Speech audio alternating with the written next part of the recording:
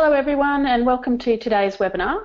So today's webinar is the first on a series looking at persistent identifiers that we've called PiDs for short, PiDs Short Bites webinar series. The first one today is on DOIs to support citation of grey literature. The second one is on identifying and linking samples, physical samples with data using the International Geosample number. And the third one is on linking data and publications, and that's on the Scholix International Initiative. So today's webinar is on DOIs to support citation of grey literature. I'm Natasha Simons from ANZ, and I'm going to start with a brief introduction on persistent identifiers. And I'm then going to hand over to my excellent colleague, Dr. Daniel Bangert, who's the Senior Data Librarian in Library Repository Services at the University of New South Wales. Okay, first of all, what's the problem that persistent identifiers are trying to address? Well, I'm sure everyone will be familiar with this particular problem. When you click on a web link that takes you either to a 404 page not found error like this one, or it takes you to content that's not actually related to the link that you clicked. And both of these things usually happen because the web resource has been moved to another location and you have the old link. A page not found error is frustrating, and in the context of research it's disastrous because it means that a scholarly resource which may have been cited cannot be found, verified, potentially cited again, and so forth. And this is the problem which persistent identifiers are trying to address. So a persistent identifier is simply a long-lasting reference to a digital resource. Even if the resource moves location on the web, the persistent identifier is there to make sure the link always resolves. So if a PiD is used as a citation link in scholarly literature, it will always resolve to information about the resource, either a descriptive metadata page, the resource itself, or information about the removal of the resource from the web. PiDs are key to facilitating the discovery of scholarly resources and play a key role in linking scholarly resources, for example, publications and data, as well as tracking the impact of these resources. But it's important to note that PiDs do not guarantee a link will never be broken, but what they do is create a framework which helps to guarantee it. So PiDs have evolved quite a lot over the last 20 or so years. This slide's taken from Jonathan Clark's presentation at the Thor webinar last week. And he notes that now we have identifiers for people as well. We want to know what persistence means and how long a PiD will last. Metadata has grown, so there is a lot more value in retrieving the metadata as much as retrieving the object itself. And that object may no longer be digital because you can refer to digital information on a physical object, which is a big growth area. And we're looking at that in the IGSN webinar coming up. And last but not least, we want our machines to be able to interpret PiDs. So in this webinar series, we hope to explore more of these topics in more detail.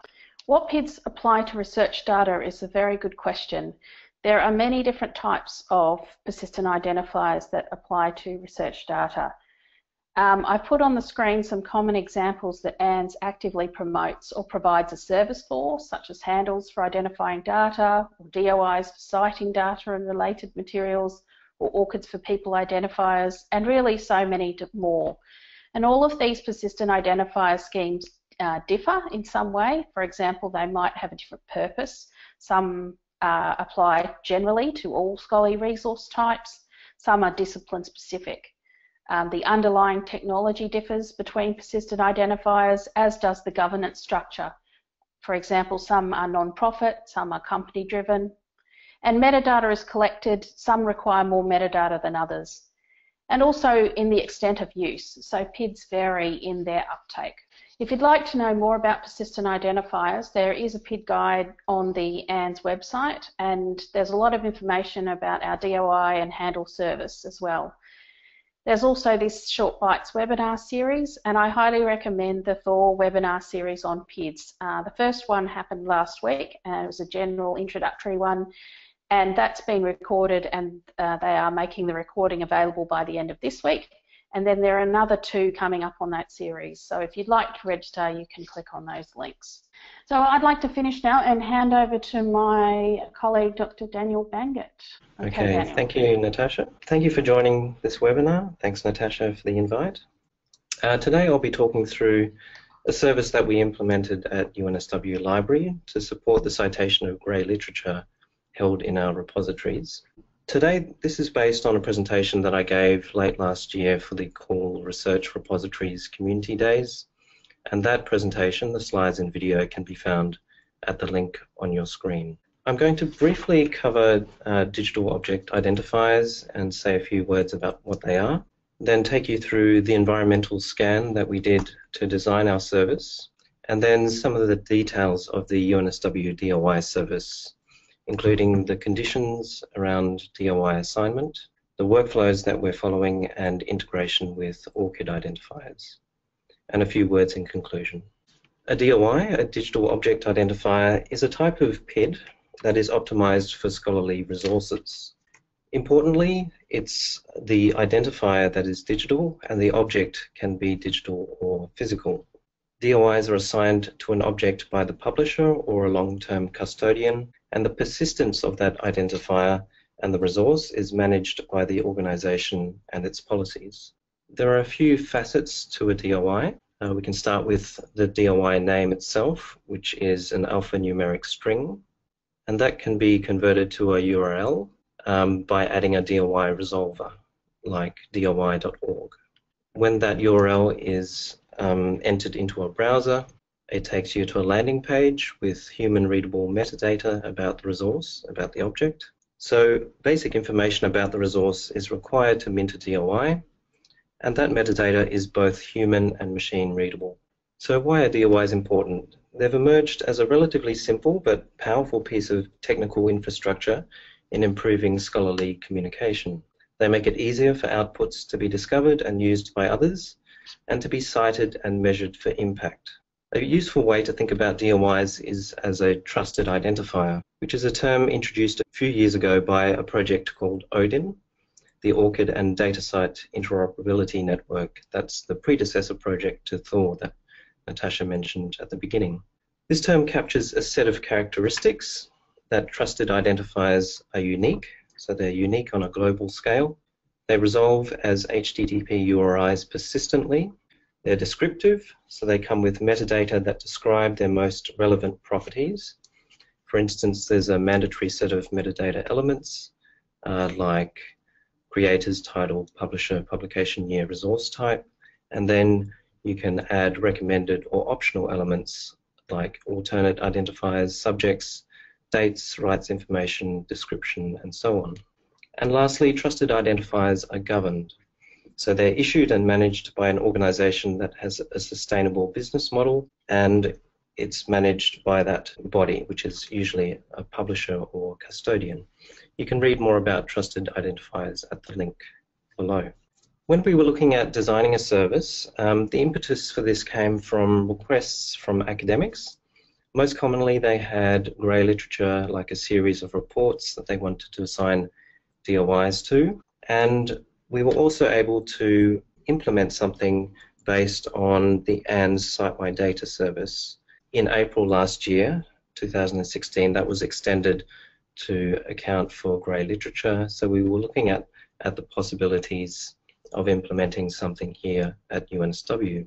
In preparation for an options paper, we looked at grey literature and DOI assignment in several repositories, whether institutional, disciplinary, or national. We also looked at options for registration agencies and the resource types that we would cover. A few things that we found that might be useful were a project conducted in the UK called Unlocking Thesis Data. It's a JISC-funded project and led by the Universities of East London and Southampton, as well as Ethos, the National Thesis Service at the British Library. And they have a number of reports and case studies where they outline options for the workflow to assign DOIs to theses.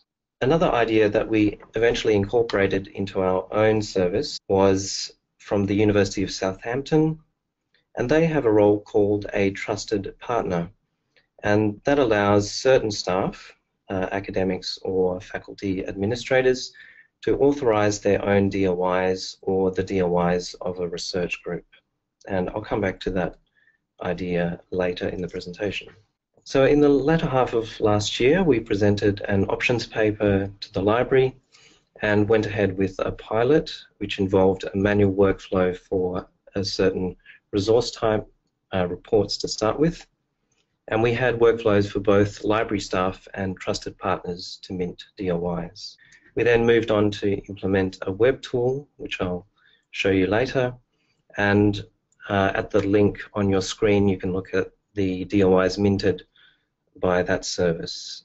I think now we have about 330 DOIs minted for grey literature. It was important at the outset to think about the conditions around DOI assignment. And the first one is that the resource is deposited in a UNSW Library repository.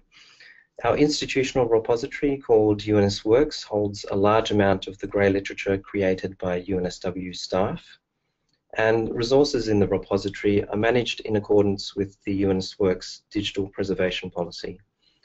So for that repository, we have governance, we have preservation procedures in place, and we're then able to assign the DOI, and then potentially if the resources move or the repository moves, then we can make sure those DOIs continue to resolve. The second one is that it's an eligible resource type. It needs to be within a certain set of grey literature that we've defined.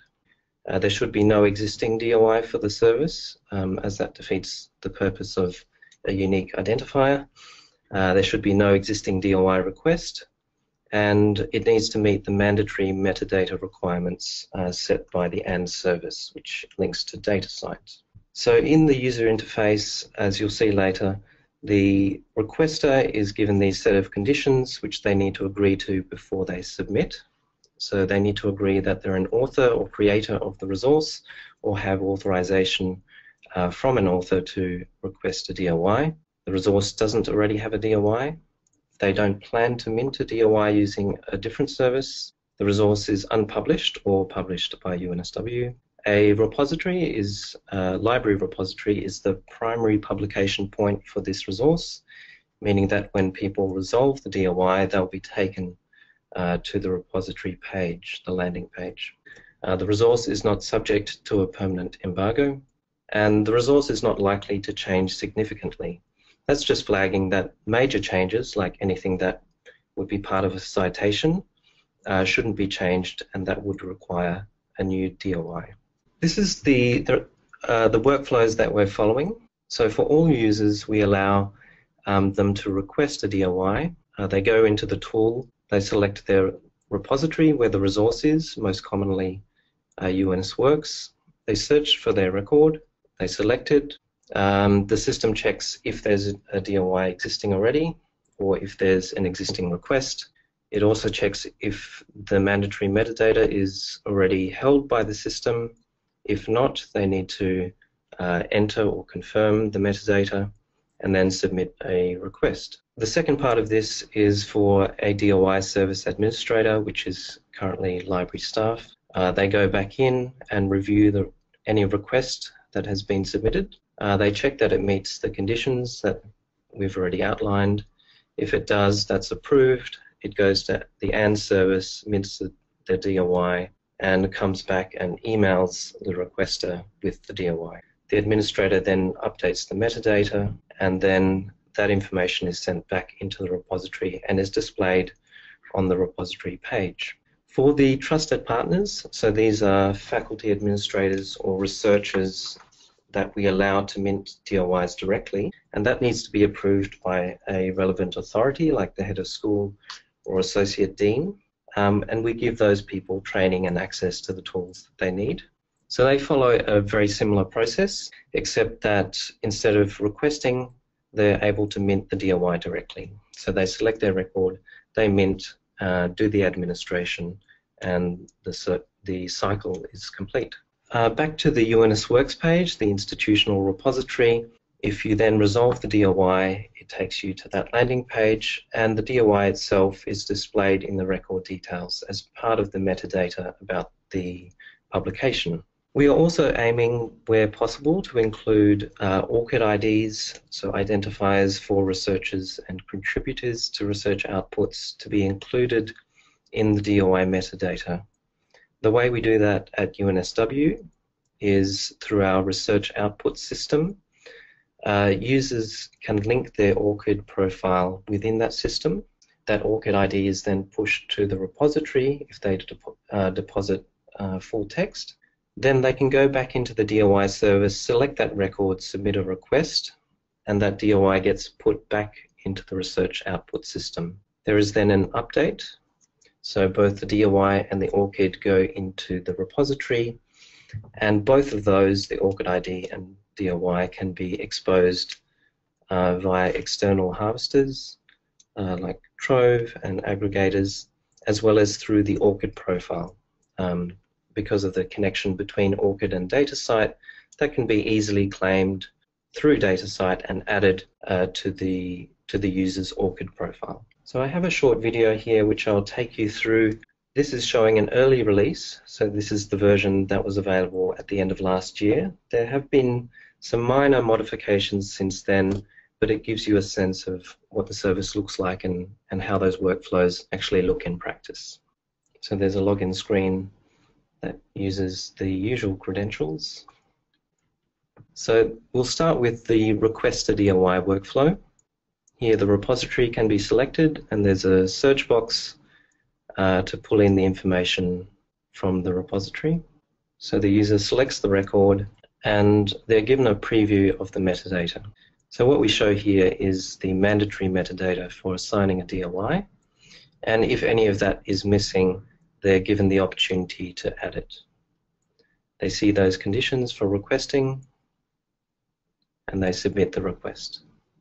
There's a confirmation message, and they also have a list of their requests, and they can see the status, whether that's pending or whether the DOI has been minted or declined. The next step is for the DOI service administrator to log into the system. They have access to a tab called Review, where they can see the pending requests. They can then review each request and the metadata. Based on that information, they can either decline or mint. If they choose to decline, there's an option to send a personalized message and to follow up with the requester. If they mint, then that request goes to the AND service and comes back with the DOI. And then this is emailed back to the requester, so they're given the DOI immediately. The administrator then updates the metadata in the system. You can see that the DOI is active immediately, and that's the end of that process.